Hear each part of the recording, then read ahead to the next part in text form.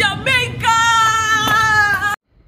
Wagwan, my people, I am happy to stand before you today.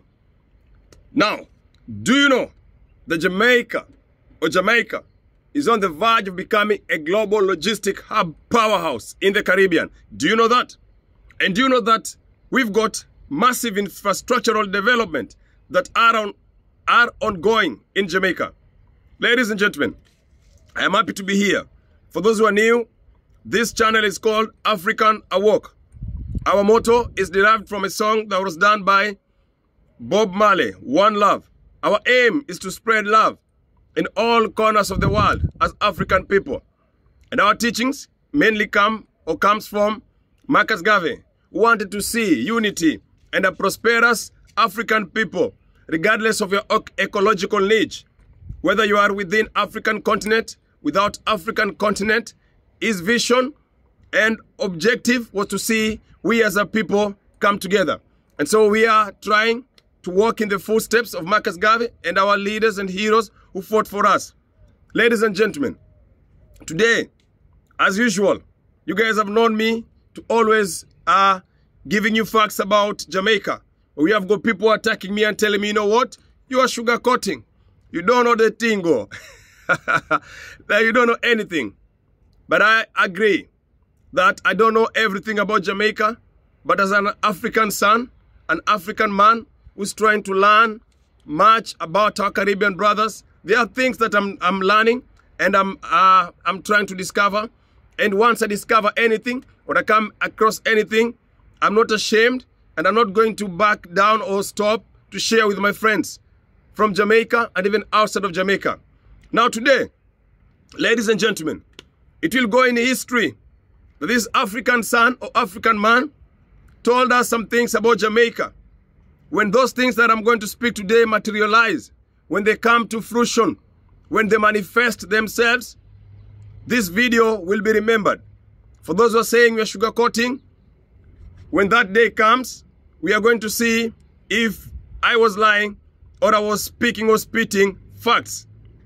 Ladies and gentlemen, I asked you a question before, that do you know that Jamaica is on the verge of becoming a global logistic hub powerhouse in the Caribbean? And as we're speaking today, the global logistic hub is being implemented. I'm not saying will be implemented. I'm not saying they're planning to implement it, but I'm saying they are implementing a lot of things to ensure that Jamaica is a global logistic hub powerhouse. Now let me break it down and give you facts.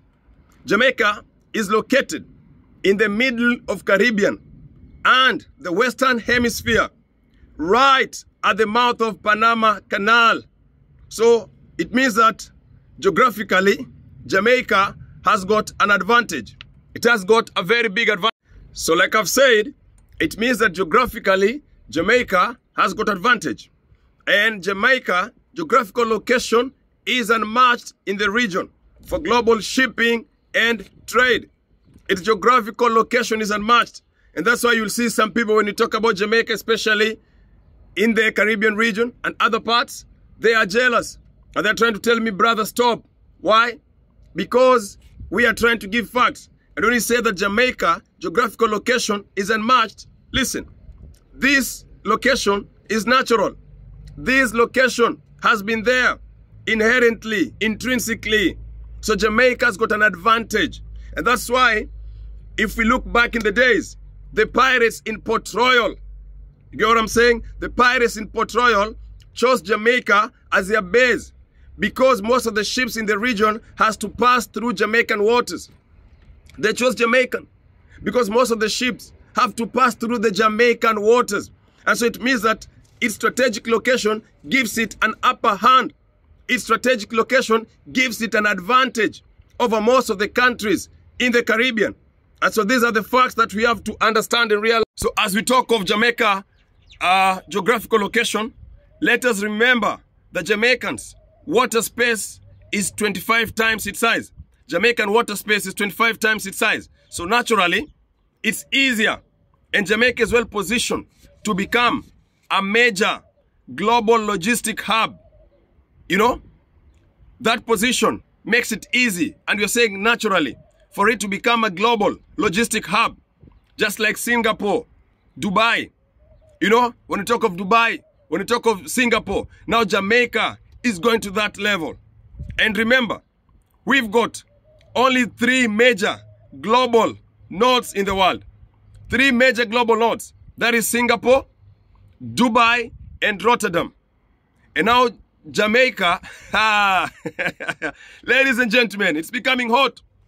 Now Jamaica is being positioned to be the 4th in the level of Singapore, Dubai, and Rotterdam. Jamaica is being positioned to be the 4th global node. And I know some of you will ask, you're saying it is being positioned. What is happening? Can you prove to us that Jamaica is being positioned to be the 4th global logistic hub? You know, just like Singapore, Dubai, and Rotterdam. Chill, my friend. Let me give you a little facts. As we speak today, we've got massive infrastructural developments that is ongoing in Jamaica.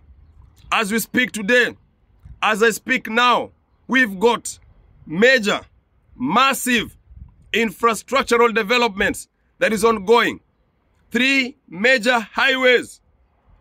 3 major highways are being constructed as we talk, are being expanded. There is expansion, you know.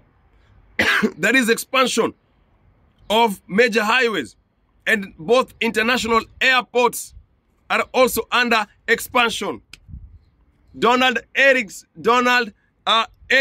sang and said, I said this is the land of my birth. I said this is the land of my birth. I said this is Jamaica, my Jamaica, the land of my birth. He knew that the land of his birth was well positioned, and he knew that one day a time would come when Jamaica would be positioned to be one of the greatest countries. And you know what? It is no longer a dream, because it is happening. As we speak, it is happening. And so Kingston Wharf is also undergoing massive expansion. Kingston Wharf is undergoing massive expansion. Now, for those of you who have been following, just recently, the German dry dock ship repair in Kingston Harbour opened its 2nd ship repair in Kingston. It has opened its 2nd ship repair because it knows that all the aspects now have to be in place. And what is happening is that this shipyard that has been the 2nd one that has been opened by the German, you know, the German dry dock company.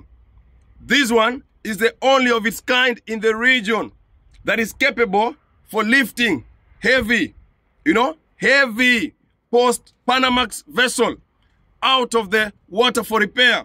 And so this is happening in Jamaica. So those of you are saying, you know what, African man, you should keep quiet. And if you're talking about Pan-Africanism, start back home. No. Remember, Marcus Garvey was in Jamaica, you know, but he loved his people. You know, when he traveled different countries, he had never come to Africa, but his heart was in Africa. He did a lot for Africans, despite the fact that he never visited. So it's not about visiting. You might be in Africa, but your heart is not in Africa. I might be in Africa, but my heart is in Caribbean. So ladies and gentlemen, these are just facts. And Jamaica is being positioned to be one of the biggest. And so, one day when these things happen, remember this African man had talked and spoke about them. Now you remember when I told you that Jamaica had won, you know, the Global Tourism Destination Award. So we can never forget about tourism. And you know how beautiful this country of Jamaica is. Now what is also happening currently in the field of tourism? In the field of tourism, or the tourism sector, massive investments are also happening. Massive investment is being done in Montego Bay. In Montego Bay by Hard Rock Hotel, you know, Hard Rock Hotel and Casino, Reeds, Charlton and Unico. You know, they're trying to construct a massive 2,700 room and resort to ensure that even visitors who are coming are going to be accommodated. And they're also building a casino there. Hard Rock Hotel. You know, Hard Rock Hotel, Ritz-Carlton, and Unico in Montego Bay. So these are things that are happening now. Just Google and check. And so when we speak these facts, that Jamaica is rising up, we know some of us in Africa, we are trying to follow up. Now let me take you through. The Pinnacle project in Montego Bay is constructing 4 massive luxury, I've said 4 massive luxury, 28-floor building that will be the tallest building in the Caribbean. The tallest building in the Caribbean is going to be in Jamaica. I know some of you are going to say, no, the tallest building in Caribbean is in Dominican Republic. I know. Now, this building that is going to be built in Jamaica is going to have 28 floors. You know, it's going to have 28 floors. The one in Dominican Republic has got 45 floors. And so you're telling me, African man, African at work, if you went to school, how could you possibly say that a building that is that has got 28 floors can be taller than a building that has 45 floors? Let me break it down. The tallest building in Dominican Republic is, 591 feet. Now, the one that is going to be constructed in Jamaica, the Pinnacle project in Montego Bay, is going to be 984 feet. So sometimes we don't measure that. I mean, if you want to measure how tall a building is, sometimes you don't look at the floors. We look at the height. So I agree that there is a tall building in Dominican Republic, which is 591 feet with 45 floors. The one in Jamaica will be 28 floors, but it's going to be 984 feet. So Jamaica is going to have the tallest building in Caribbean. You might say I'm sugarcoating, but one day when this happen, remember I said it, and I checked it, and I did a research. When this is going to happen, so there is massive investment that is ongoing, that is ongoing. Now, in Green Island, Westmoreland, in Green Island, Princess Resort is building a massive 2,000 room and casino right now. Now look all this thing, Hard Rock Hotel, the Pinnacle project. And now I'm telling you that Princess Resort in Ireland, Westmoreland, there is also a project that is being built there, a resort and a casino.